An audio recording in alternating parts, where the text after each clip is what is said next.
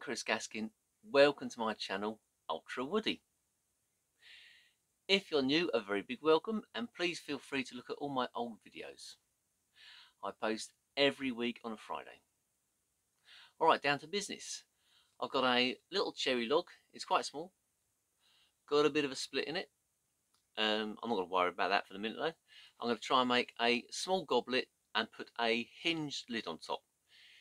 If the split carries on going, which it probably will, I'll put some twin pack filler and I'll put a bit of colouring in it.